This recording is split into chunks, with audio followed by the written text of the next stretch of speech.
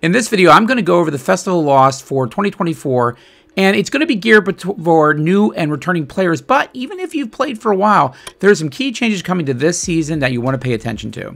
Festival of Lost is the Halloween-themed event that happens every year. In this event, you can get cool gear, emblems, and achievements and titles.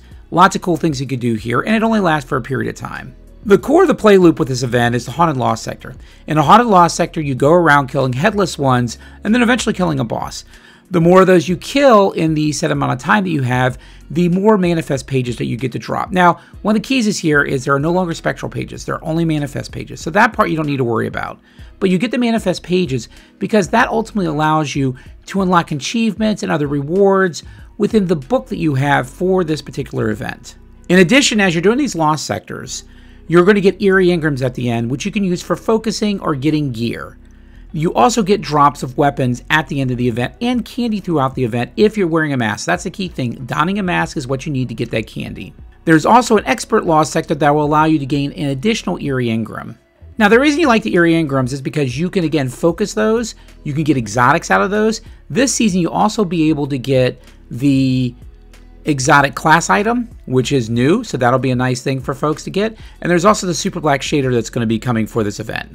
So again, the real key is go through the play loop, go get your eerie engrams, go get your candy, go get your manifest pages, and with that you can unlock emblems, you can unlock gear, you can unlock titles. So a really cool, easy event. Now, as you're going through this, obviously your goal is to get additional candy so that you can ultimately focus engrams and do things with that candy. There's lots of ways to get candy. Probably the easiest way to get candy and spectral pages outside of lost sectors, especially if you're solo, is to do public events. Now, you can do it through any amount of means, but public events are really super easy, and on the EDZ, you can literally jump from one side of the map to the other to do them very quickly.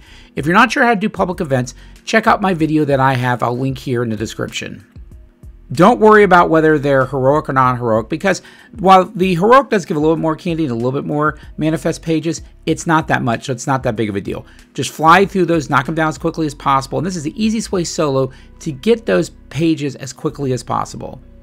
And then that's the event, and that's the video. Again, great event, lots of cool themed gear. Check it out. Like it's here only for a limited time. If you like the video, feel free to like the video, subscribe to my channel, join my Discord, and I'll see you Guardians in the Tower.